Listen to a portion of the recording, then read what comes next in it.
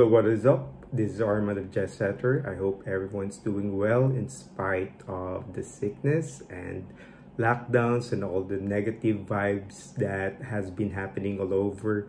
2022 did not start well for most of you, including myself, but I'm back again for another video and hope to produce at least one content every week for all of you to enjoy. For first-time viewers, I would like to ask you to subscribe to my channel, and for those who have already subscribed, please hit that bell button so you will be notified of new content from my channel. The video I made this time is part 2 of the content that I did last year when I showed you some of my niche perfume collection and I picked out those that I wanted to dispose.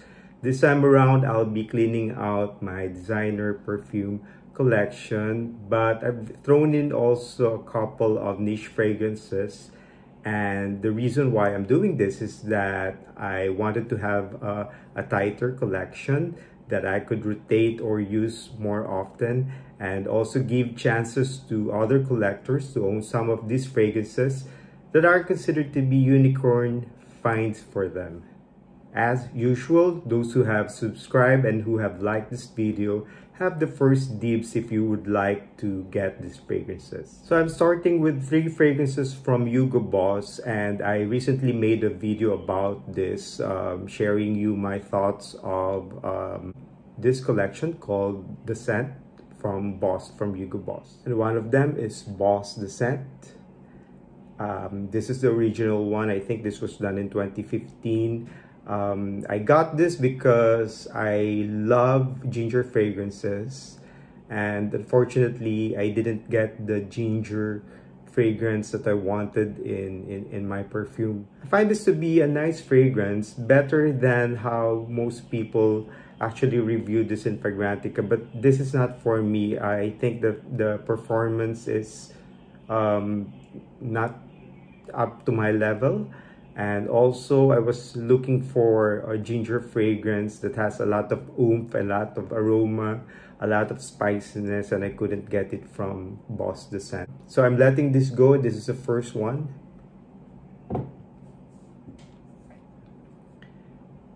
Second one is also from Hugo Boss, and this is Private Accord. This is actually better than the first one. I think this is the one with the chocolate note, which really intrigued me.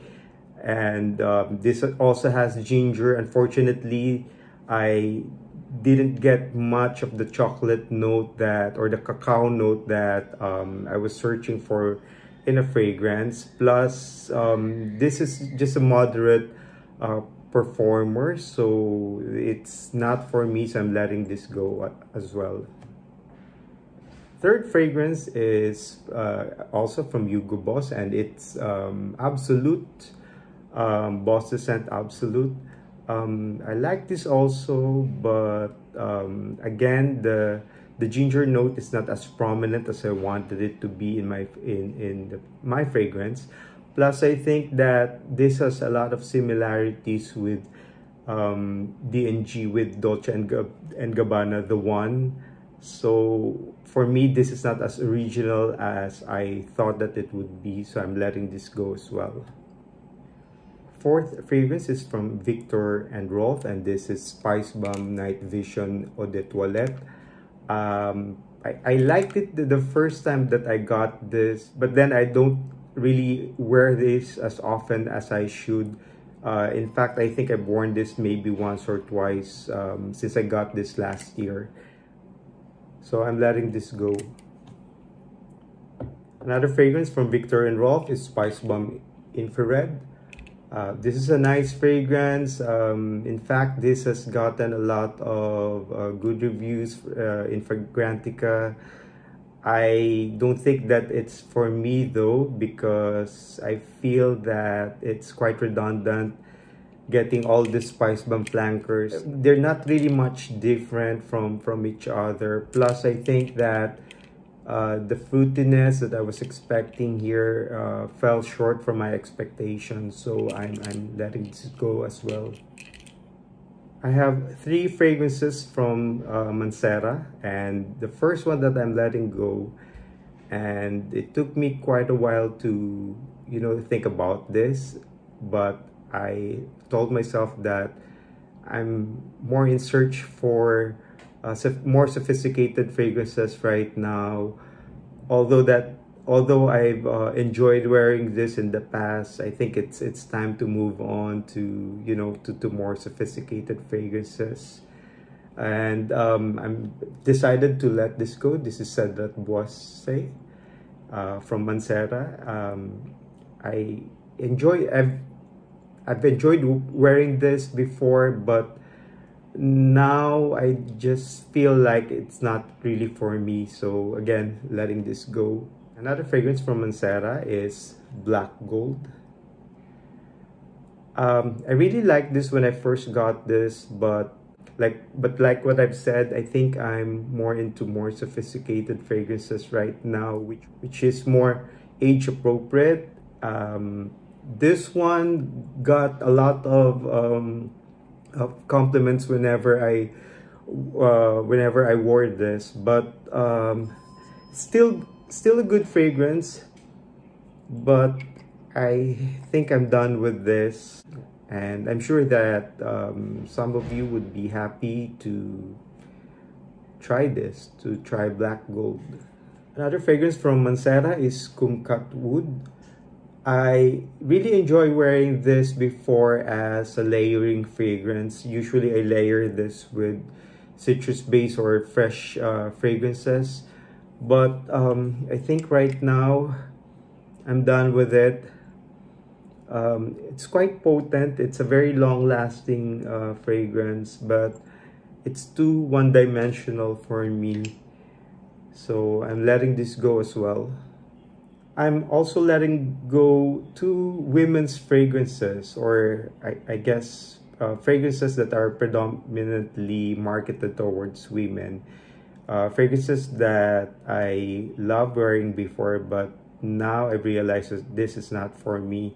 And this is from Julia Tazagan, and it's called This is also a fragrance that I used to layer before with some of my fragrances in order for them to be to smell fruitier, in order for them to smell more uplifting, because it has a very youthful appeal. But right now I don't think this is for me anymore.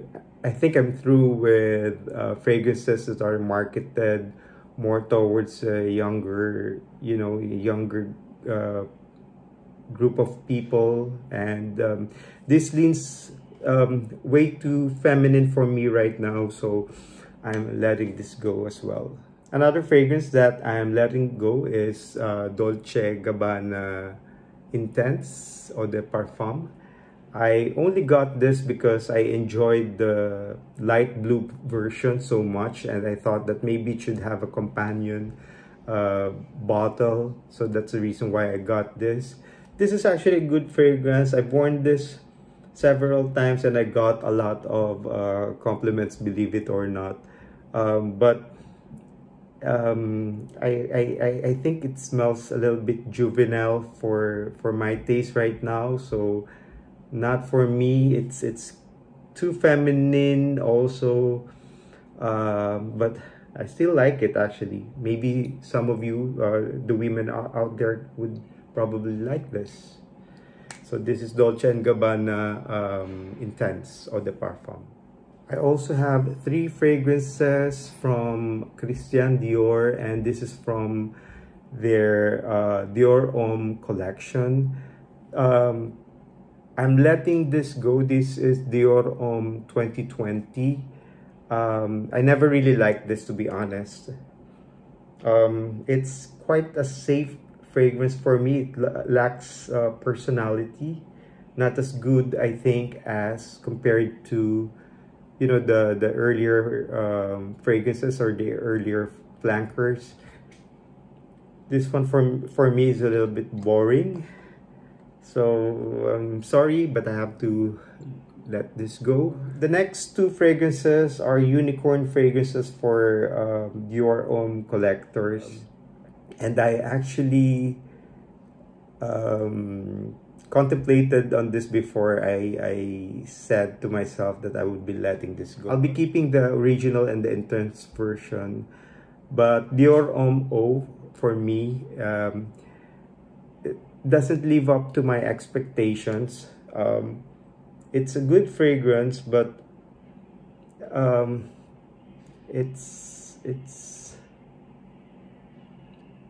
it also lacks a little bit of personality to me. I don't think that I like this as much as Intense and the original.